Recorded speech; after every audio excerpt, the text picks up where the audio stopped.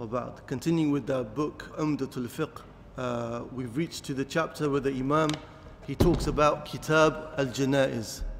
Jana'iz is the plural of janaza.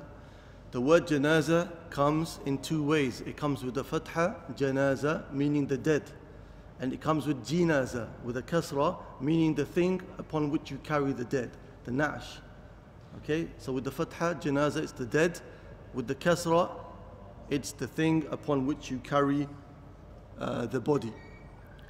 So of course, the janaza and the praying upon the dead is from the obligations that we owe to those who have passed away, and it's from the takreem of Bani Adam. It's from the honoring of Bani Adam. That in life, the son of Adam is honored, and even in death, the son of Adam is honored. So the Imam, he says, وَإِذَا تُيَقِّنَ مَوْتُهُ غُمِّضَتْ أَيْنَاهُ. If it's become apparent and it's sure that the person has passed away, then you close the eyes of this person. So the first thing the Imam he mentioned, he says, إِذَا تُيَقِّنَ. If it's become apparent and it's medically clarified, it's medically issued that he has passed away. Because sometimes we think, or it can happen that you think that somebody has passed away, but you find later that in matter of fact, they didn't pass away, it was something else. So it needs to be medically proven that the person has actually passed away from the realm of this world. And if that be the case, then you close the eyes of the person, because the Prophet ﷺ said in the hadith of Ibn Majah, إِذَا حَضَرْتُمْ مَوْتَاكُمْ فَأَغْمِضُوا الْبَصْرِ فَإِنَّ الْبَصْرَ يَتْبَعُ الرُّوحِ.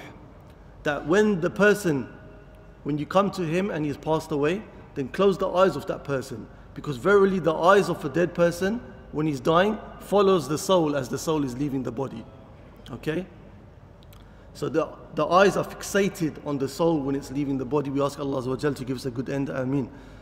And also from the reasons of doing this, shutting the eyes of the person, is that so when the family members want to see him after the ghusl has been done, then he doesn't look so shocking.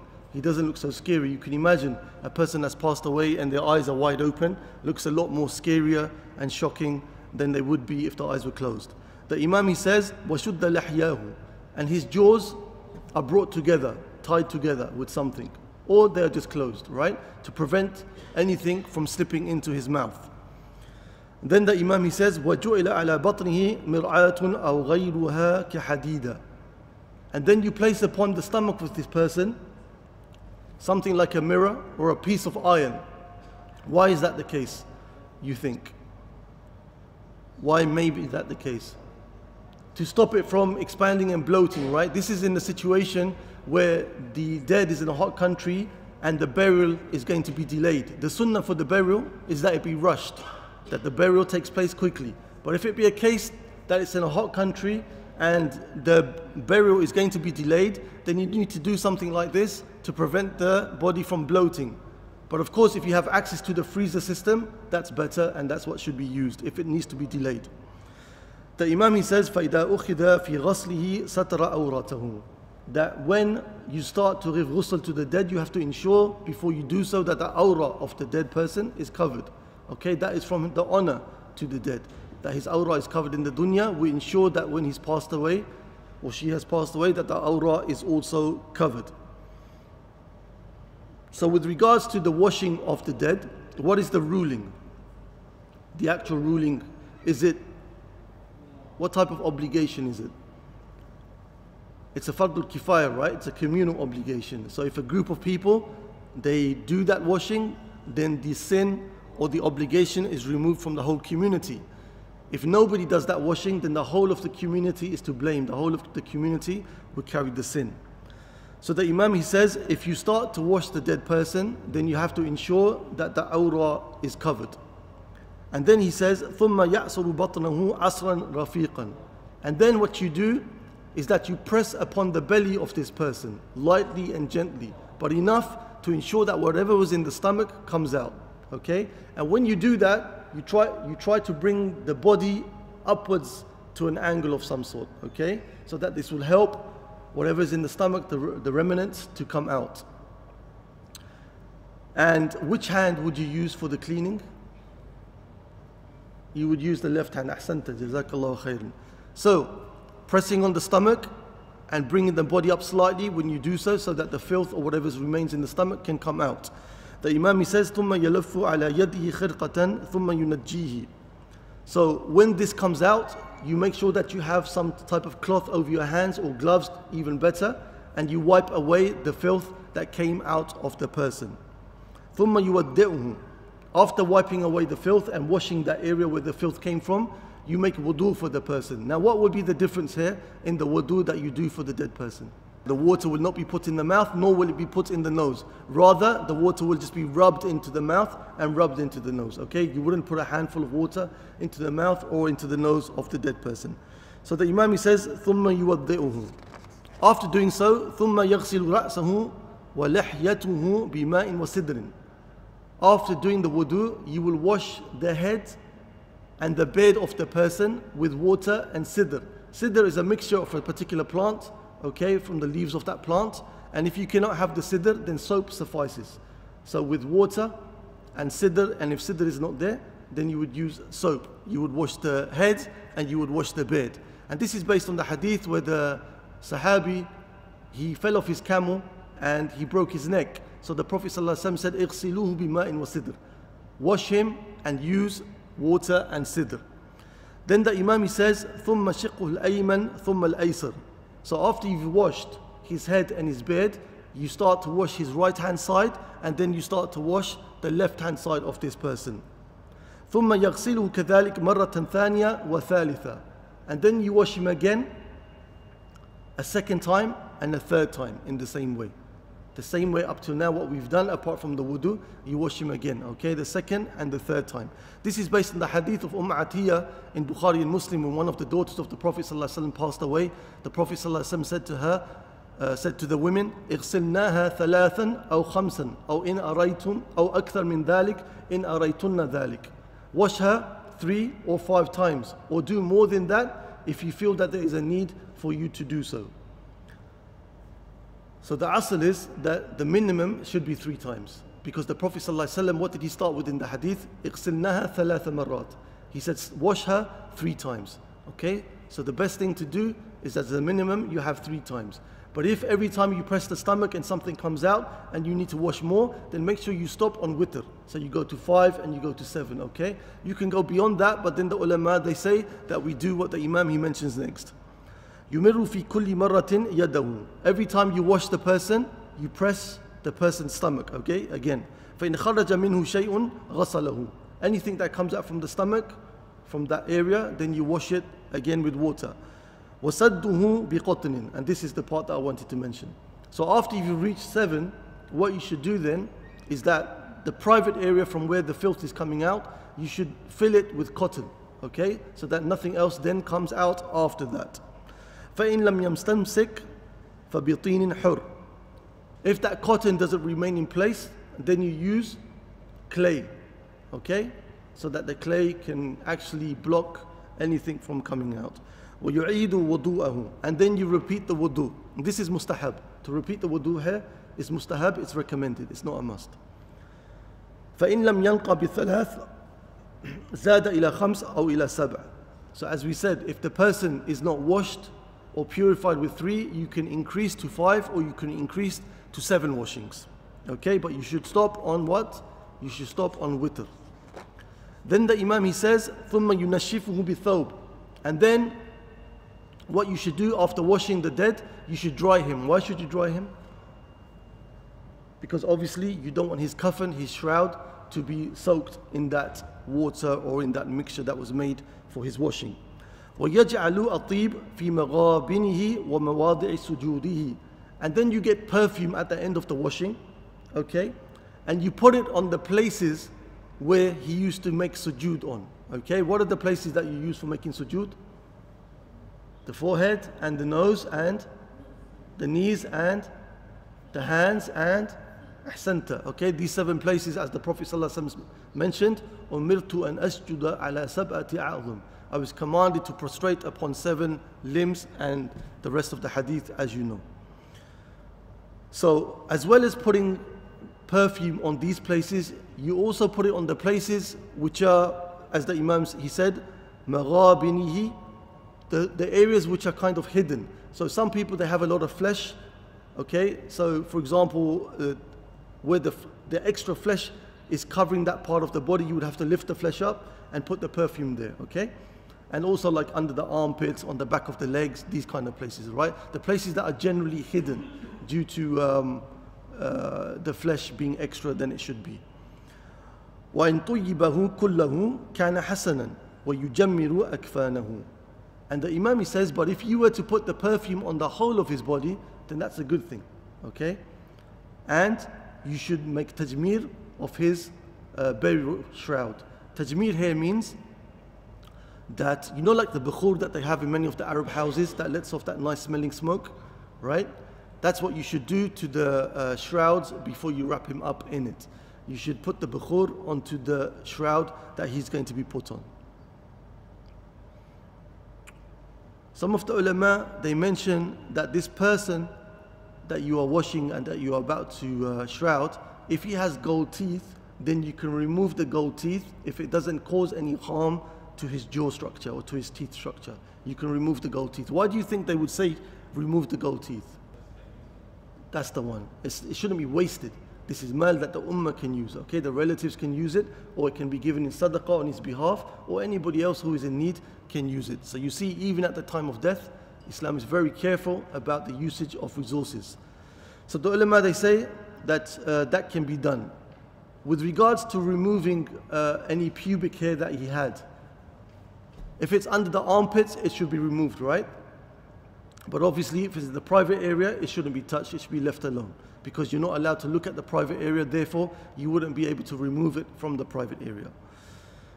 So the Imam, he said to us, the last sentence, that if the whole of the body is perfumed, then that is well and good. And what you should do with the shrouds, you should make tajmir of it. You should put bukhur on the shrouds. وَإِن كَانَ شَارِبُهُ أَوْ أَذْفَارُهُ طَوِيلًا أُخِذَ مِنْهُ. And if his nails are long, then you clip his nails. And if his moustache is long, then you trim the moustache, okay? If the nails are long, trim. If the moustache is long, trim. If the beard is long, leave, okay? Because this is something that is pleasing to Allah subhanahu wa ta'ala for the person to be met with that. And the Imam, he says, وَلَا يُسَرِّحُ شَعْرَهُ. And the person's hair is not to be combed. Why? Because it's likely to fall out, okay? That is damaging the body of the deceased. So the hair is not to be combed, but you could just run your fingers through it, and you run your fingers through the beard to try to make it look tidy. The Imam, he says, وَالْمَرْأَةُ يُضْفَرُ شَعْرُهَا ثَلَاثَةَ قُرُونَ وَيُسْتَلُوا مِنْ وَرَائِهَا. That the woman, her hair is put into 3 plaits or braids, and it's put behind her, to the back of her head, okay? The braids are made to drop from behind her, not in front of her. ثُمَّ يُكَفَّنُ فِي ثَلَاثَةِ أَبْوَابٍ بِيضٍ. And the man, he is to be wrapped in 3 cloths, okay, in 3 shrouds. لَيْسَ فِيهَا قَمِيصٌ وَلَا إِمَامًا. He's not to be wearing a qamis, something which is like a long shirt, okay, nor an imama, nor a turban. Why they say this? Because they say when the Prophet ﷺ was buried, he wasn't wearing these, okay? He wasn't wearing the turban, nor was he wearing the qamis, okay? So the person should avoid doing so. But if he is buried for whatever reason in a turban and in a qamis, it doesn't affect the burial in any way, shape or form, okay? So it's something which is recommended to avoid. It's not a must. So the man should be buried in how many pieces of cloth? The Imam, he tells us 3, right? And they shouldn't be the qamis or the imama. يُدْرَجُ فِيهَا إِدْرَاجًا. يُدْرَجُ فِيهَا إِدْرَاجًا, meaning that the wrapping of this cloth is done one after the other. So the body is placed upon 3 cloths, okay? Starting from the right, the uppermost, you would put over him. Then the left. Then the second under the uppermost, you put from the right, then the left. And the one which is right at the bottom is the one that which would be done last, okay? So where do you start wrapping him from? From the uppermost cloth, okay, out of the 3. From the right, then the left, then the right, then the left, then the right, then the left. وَإِن كُفِّنَ فِي قَمِيصٍ وَإِزَارٍ وَلِفَافَ فَلَا بَأْسٍ. So the Imam, he says, but if you were to put him in a qamis, okay, the long shirt, and an izar, the bottom wrapping, the bottom cloth, and lifafatin, any type of cloth after that, then that is okay to do so. Okay, it doesn't have to be in 3 shrouds like that. It can be the qamis, it can be the izar, and then it can be any cloth for him to be wrapped in, if that is available. The Imam, he says, وَتُكَفَّنُ الْمَرْأَةُ فِي خَمْسَةِ أَثْوَابٍ. The woman, she's put into how many cloths? 5. Why is the man in 3 cloths and the woman in 5 cloths? Because even in life, the sitr, the hijab of the woman is more than the hijab of the man, right? The protection of the woman's aura is greater than the protection of the man's aura. So she's put into 5 cloths, 5 pieces of clothing. Fi dir'in, she's made to wear a dir. A dir is like a long qamis, okay? A long shirt of some sort. Wa izarin, and the bottom wrapping, the izar. Wa miqna'atin, which is a khimar, which is a head covering, but not the long one, just one which covers the head, okay? Wa lifafatain, and then after that, 2 cloths which wrap her body. So again, a qamis, okay, a head covering, the izar, and then 2 cloths which wrap her body.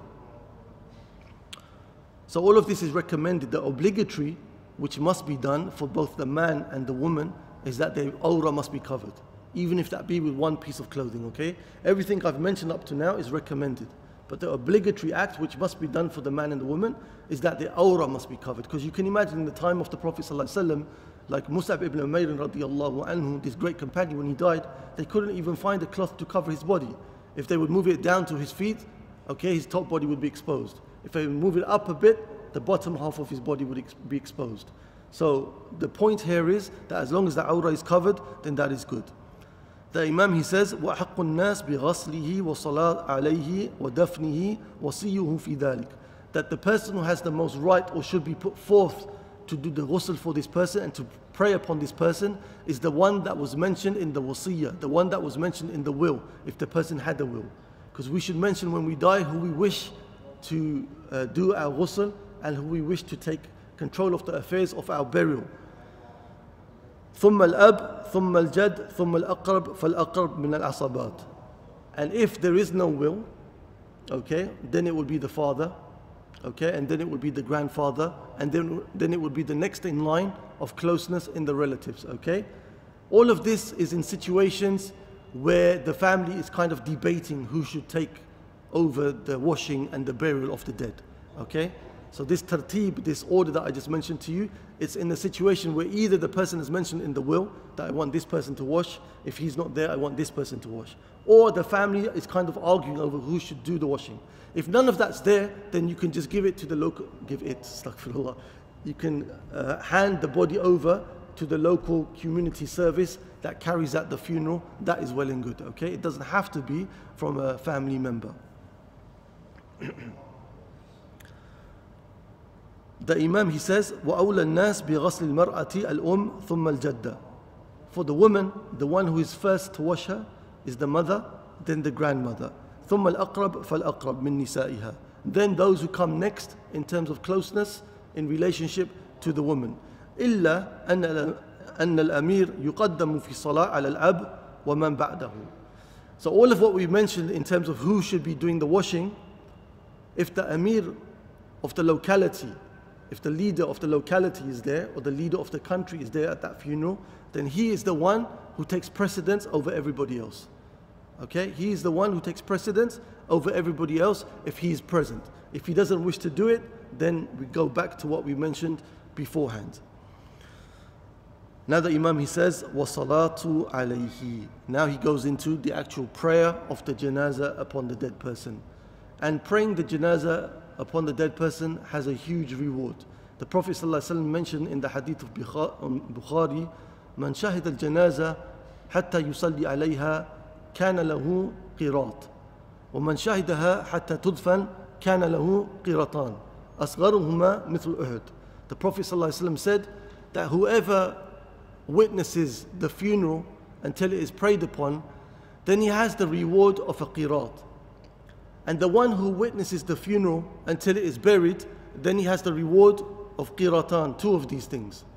And the Prophet ﷺ said the smallest amount of this reward is like the size of the Mount Uhud. And you know the Mount Uhud is a range of mountains. So just by praying upon the person, and watching the funeral until it is buried, you have this huge reward, as well as you are fulfilling a right that your brother Muslim or sister Muslim has upon you. So the Imam, he says, the first thing that you do, you kabbir. That the Imam, when he's praying upon the dead, before we do that, where does the Imam stand? And if it's the woman, where should he stand? He should stand to the middle. If it's the man, he would stand at the head. Okay? So our Imam, he said, yukabbir. He makes takbirat al-ihram. What comes before takbirat al-ihram? That he must have the intention. Okay? So after having the intention, he makes the takbir, and then the Imam, he says, ثُمَّ يَقْرَأُ الْفَاتِحَةِ. Then he recites Surah Al-Fatiha. Okay? ثُمَّ يُكَبِّرُ وَيُصَلِّي عَلَى النَّبِي صَلَّى اللَّهُ عَلَيْهِ وسلم. Then he makes another takbir, the second takbir, and he makes salah upon the Prophet sallallahu alaihi wasallam. Now the salah upon the Prophet sallallahu alaihi wasallam, you don't have to do that which you do in your prayer. It doesn't have to be the long durood al-Ibrahimiyya.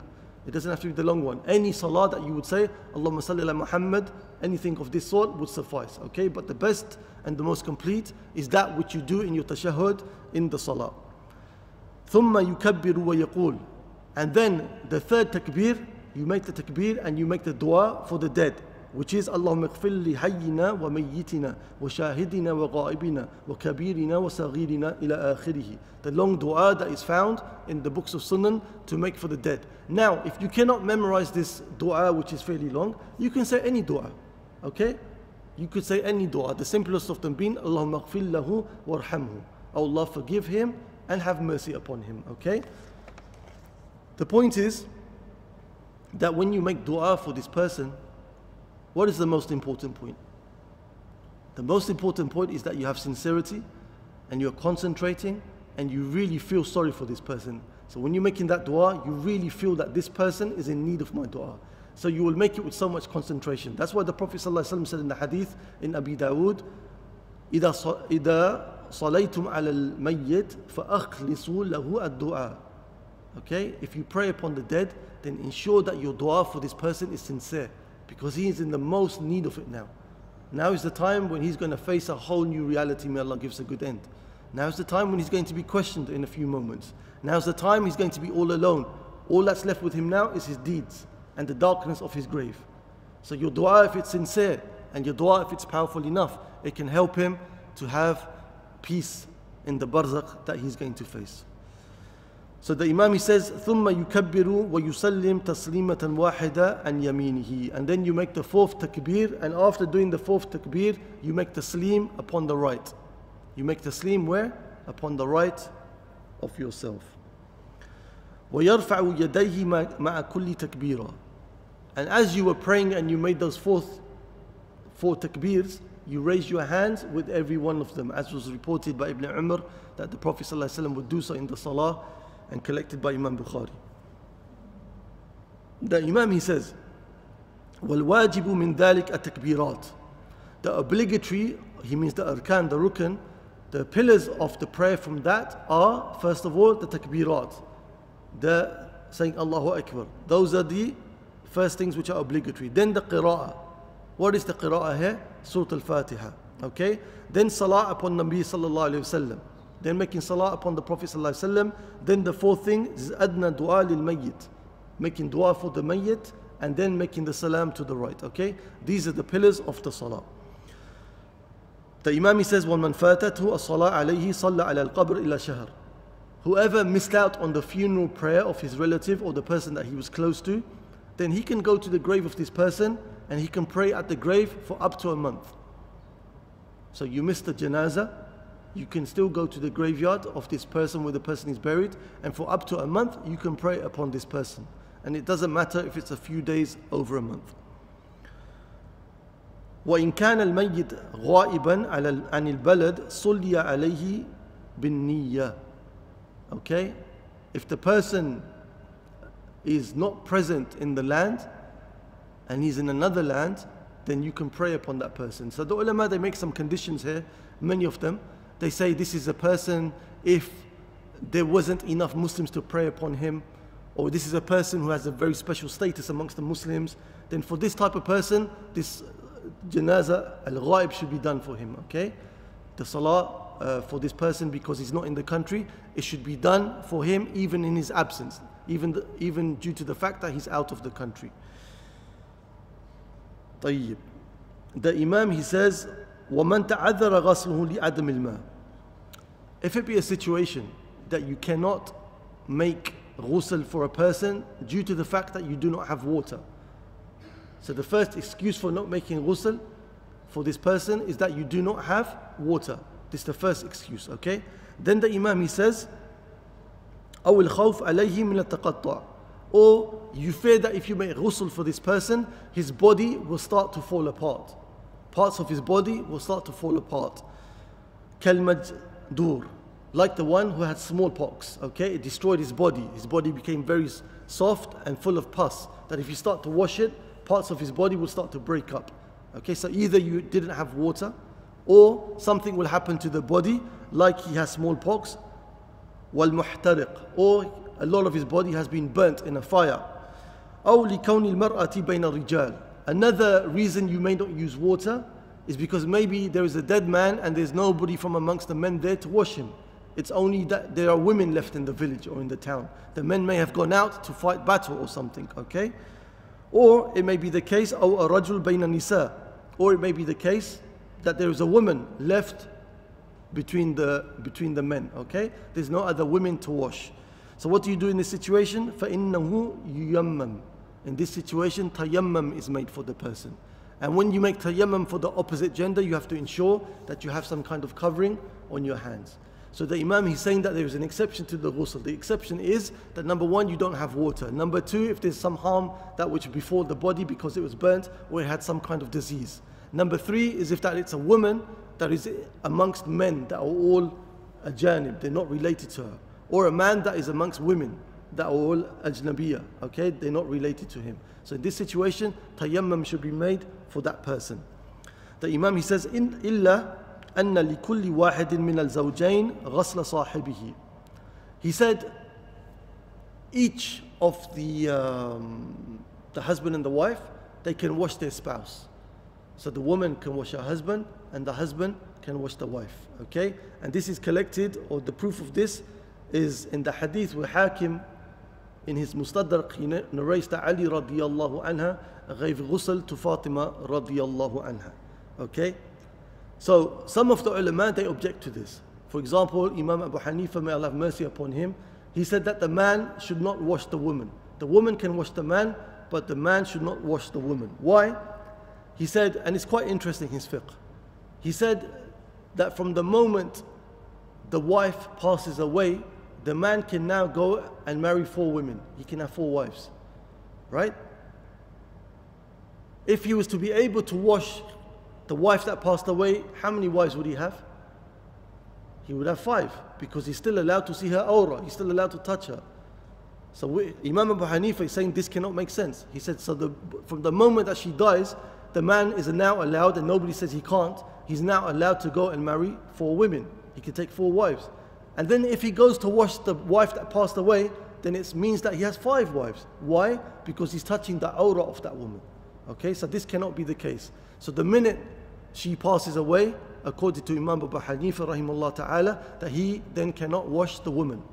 But the opposite, he says, is okay. That the woman, if her husband passes away, she can wash him. Why? Because she can't get married, right? She has to go through the iddah period. So it's as though she still has that relationship of husband and wife with the husband. But as we said, the majority, they say there's no problem for either spouse to wash either person, because Ali radiyallahu anha washed Fatima, may Allah have mercy upon them both. The Imam, he says, coming to the end, وَالشَّهِيدُ إِذَا مَاتَ فِي الْمَعْرِكَةِ لَمْ يُغَسَّلْ وَلَمْ يُصَلِّ عَلَيْهِ. The shaheed, who's a shaheed? The one who dies in the path of Allah subhanahu wa ta'ala, okay? But they say here, the shaheed is the one who dies in the ma'rika, in the battlefield itself. So he actually dies on the battlefield due to a wound, or due to being killed directly on the battlefield. Not somebody who, for example, receives a wound on the battlefield, but then is taken off the battlefield to a hospital or somewhere else and dies there. That is not considered as the shaheed in this chapter of fiqh. Okay? He's still a shaheed, but not the shaheed that we're talking about here. The shaheed that we're talking about here is the one that actually dies on the battlefield. Okay?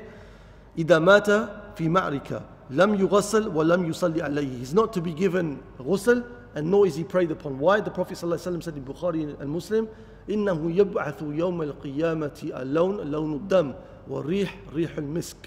That this person will be brought forth on the day of judgment, and the color of his blood will be of pure blood, and the smell coming from his body will be a smell of misk. So that should not be washed away. It will be an honor for him on the day of judgment, that everybody will be looking to him and they will recognize that this person was one who sacrificed himself for the path of Allah subhanahu wa ta'ala. So that honor should not be taken away from him. It should not be washed from him. He should not be given a ghusl. Rather, he's to be buried in the clothes that he died in. Why is it that the salah should not be made upon him? The janazah should not be made upon him?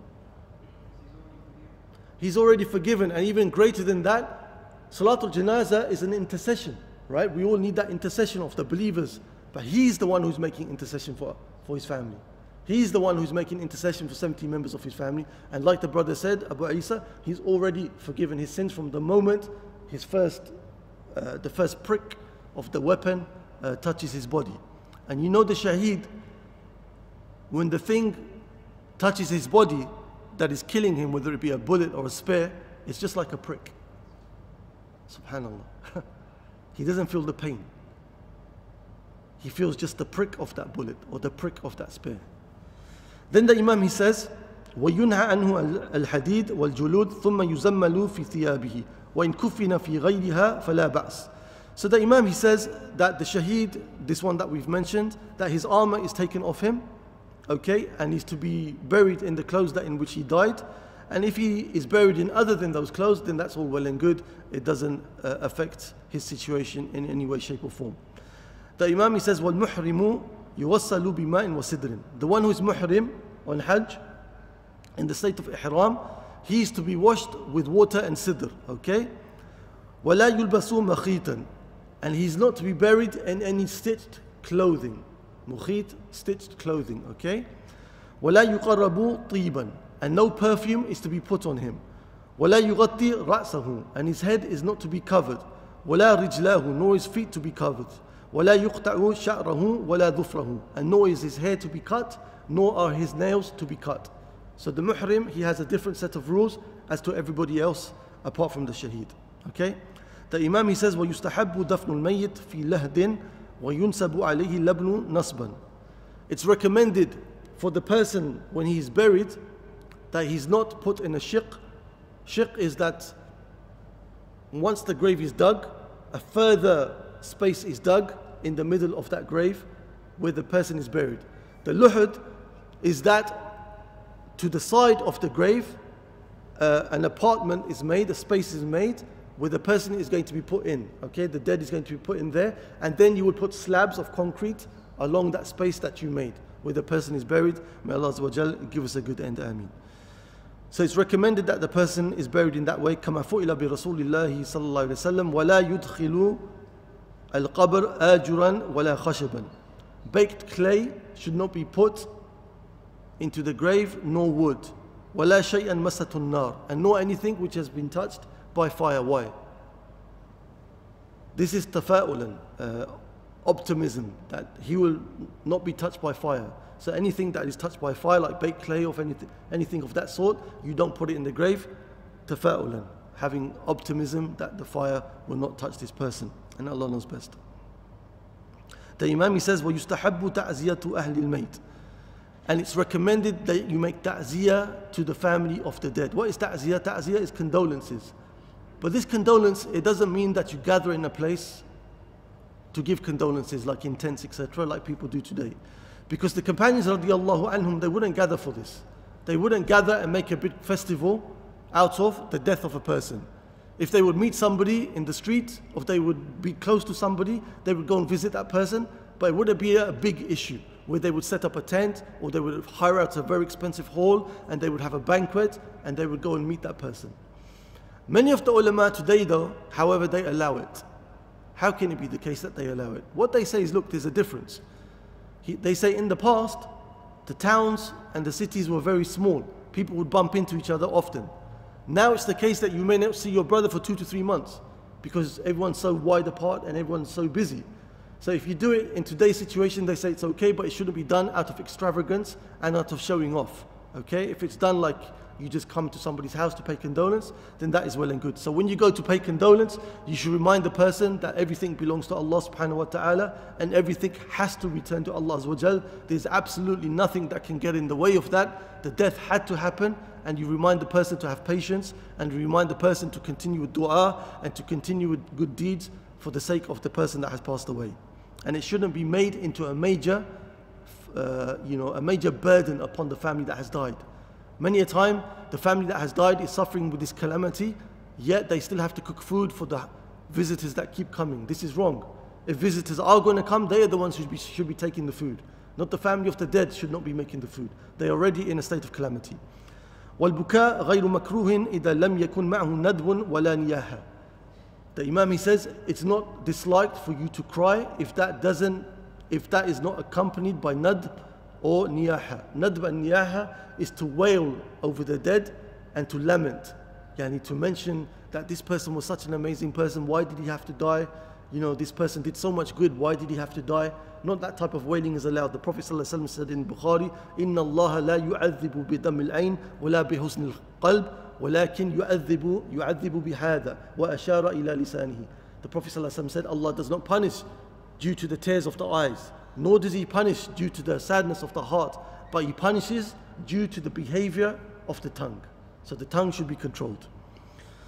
The Imam, he says, وَلَا بَعْسْ بِزِيَارَةِ الْقُبُورِ لِلرِّجَالِ. And it's permissible for the men to visit the qabr, to visit the grave. Because the Prophet ﷺ said in Tirmidhi, إِنِّي كُنْتُ نَحَيْتُكُمْ عَنْ زِيَارَةِ الْقُبُورِ فَزُورُوهَا فَإِنَّهَا تُذَكِّرُكُمْ الْآخِرَةِ. Verily, I used to prohibit you from visiting the graves. That was in the early time of Islam. Okay, and after Tawheed had been established in the hearts, the Prophet ﷺ said, go ahead and visit the graves, for verily they remind you of the hereafter. What did he say? What was that key point he said? They remind you of the hereafter. So that is one of the most important objectives of going to the grave. Apart from fulfilling the right and giving mercy to your brother or sister, is to remind yourself of the hereafter. Today, at the funerals, you find people, they're on their phone texting. You find people are smiling and laughing. You find people are having a conversation. This is hard to fathom. You're going there to remind yourself of death. You're going there to remind yourself that in the next few seconds, in the next few minutes, I am going to be in that situation. So we shouldn't be in a state of happiness and joy. In fact, Imam Qurtubi in his book At-Tadhkirah, he said to his brothers, he said, I advise you to go and visit the graves because it reminds you of death. But he said, do not go with a full stomach because you won't be able to take benefit. Look how they thought of these acts. He said, don't fill your stomach before you go because you won't be able to take the spiritual benefit. So going to the grave is for spiritual benefit, both for the dead and for the living. وَيَقُولُ إِذَا مَرَّ بِهَا أَوْ زَارَهَا. The person, when he goes to the grave, he says, or he goes to the graveyard, he says, سَلَامٌ عَلَيْكُمْ دَارَ قَوْمٍ مُؤْمِنِينَ وَإِنَّ إِنْ شَاءَ اللَّهُ بِكُمْ لَاحِقُونَ اللهم لا تحرمنا أجرهم ولا تفتنا بعدهم واغفر لنا ولهم نسأل الله لنا ولكم العافية. This is one of the du'as that should be said if you are going to visit the graves. The Imam, he says, وَأَيَّ قُرْبَةٍ فَعَلَهَا وَجَعْلَ ثَوَابَهَا لِلْمَيِّتِ الْمُسْلِمِ نَفَعَهُ ذَلِكَ. He said any good deed which is then done on behalf of the dead person would benefit that person. Any good deed that you do whatsoever, which is sanctioned by Islam, if you make the intention that the thawab is given to this person, then the thawab will reach that person. So give me an example of that. Sadaqah, what else? Hajj, what else? Huh? Fasting, what else? Reading Quran, what else? Establishing some, we already said sadaqah, right? Any good that you are going to do, if you make the intention that it should go to the dead also, it can go to the dead according to many of the ulama. Okay? Other from the ulama, they limited to a certain amount of deeds. But to let you know, the opinion of Imam Ahmad and Ibn Taymiyyah was, any deed that you do with the intention of the thawab going to the dead, it will go to the dead. But we have to make sure that the deed is not done in an innovated way. So what is one of the innovated deeds that take place, which in essence is permissible, but due to the innovated way, it's impermissible? Very good. So that's one of them. People gather in some communities and they make dhikr on a certain amount of beads and they put it into a bowl. Do they cook those beans after that? It's beans. Is it not? Is it just beads? Oh, I've seen some which are dates. I've seen some which are beans. And what else do? They gather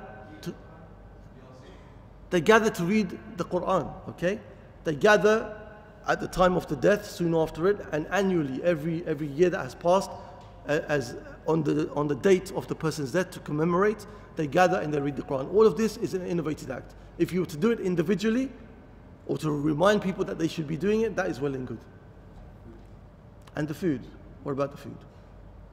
The food, like we said, right? If the family, they have passed away, you don't want to be cooked. They shouldn't be cooking food for the visitors or going to the masjids and giving out food. Rather, the community should be cooking food for them.